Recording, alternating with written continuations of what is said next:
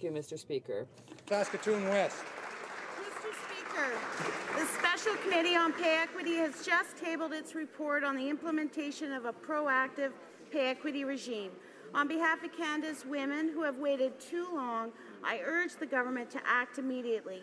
Women should receive the same pay and benefits as men for work of equal value.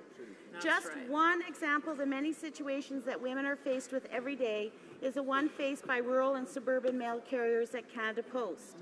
The RSMC bargaining unit does essentially the same work in the same offices, even on the same streets at times, as letter carriers in the urban bargaining unit.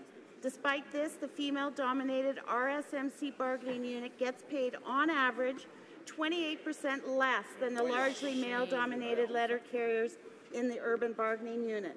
This situation was brought to the Prime Minister's attention on March 21st and June 1st, but has not yet responded. Pay equity is a human right, but until there's legislation, women are forced to bargain a human right. Thank you, Mr. Speaker.